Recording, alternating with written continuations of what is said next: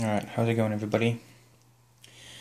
Been watching heaps of videos in the holidays about people making these battery packs, solar battery packs, and I figured I've got heaps of batteries lying around that I'm not using. You know what? Let's do it. Let's make something portable. So my one main feature that I wanted was a pretty small panel. This is pretty small. It's about 3 to 4 watt.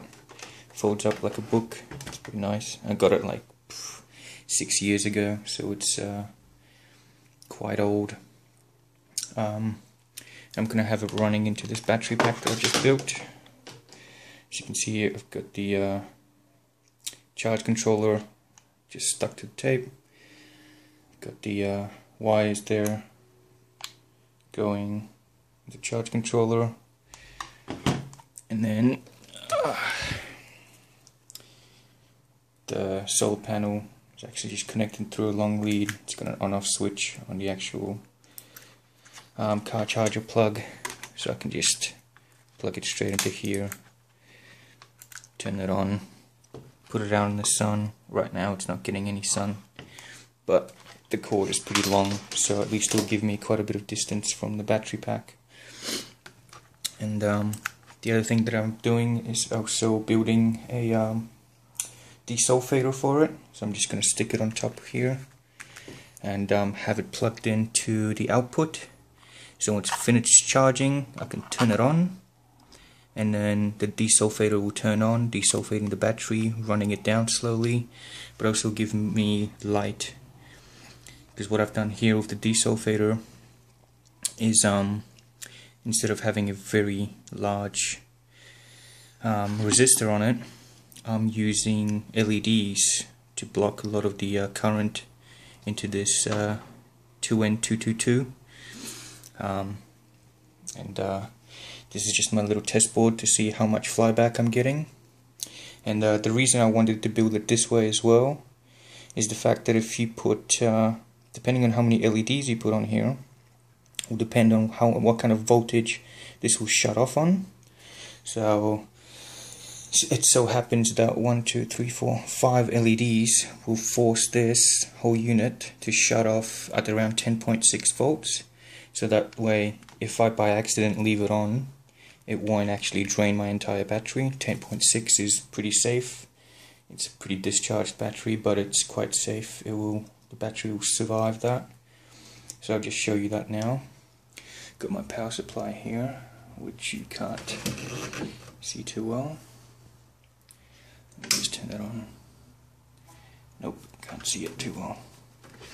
Just to try and get some light into it. There you go. 13.8 volts. So that's a fully charged battery, and it draws about 50 milliamps. There's the desulfator working. You can see the flyback. So we've got about 10 LEDs, so 10 times, say minimum of 2. You've got at least 20 volts flying back, so that's going to be plenty to desulfate this. And we've got nice bright light, because I want it to be a night light at the same time. So during the night, you've got plenty of light from the LEDs while it's desulfating. So these LEDs are just going to the base, protecting the base and everything else. As you can hear, or not hear, it's not making much noise, so that's good. I didn't want all that ringing there. It's at 1K. Now I can lower it so that it draws as little as 10 milliamps, but I want that light because I want it as night light, so I want it that. So I'll just show you now. When coming down in voltage,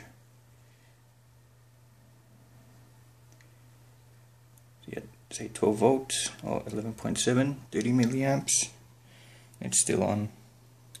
It's still giving me my flyback. And then when we reach, now it's starting to make a bit of noise. 10.8 volts, 20 milliamps, still running, still giving me flyback. And then once we hit about 10.6, lower, 8.2, it shuts off, and it's using no current now. So let's just, yeah, so about 10.6, it barely comes on. Flyback is still there, and it's using 10 milliamps. So I reckon that's pretty good. I could put another LED in, but then the flyback won't turn on until about 13 volts, and I don't want that. I want at least this much. If I increase the resistance, it's a bit higher, but I reckon this is pretty good. So I'm just going to put it all on this one board, connect it up to that, and that's going to be a nice little unit. Everybody should know how to build these now. Basically a Joe Thief that's got the LEDs on the base, and that's it. Nothing too complicated. Alright, thanks for watching.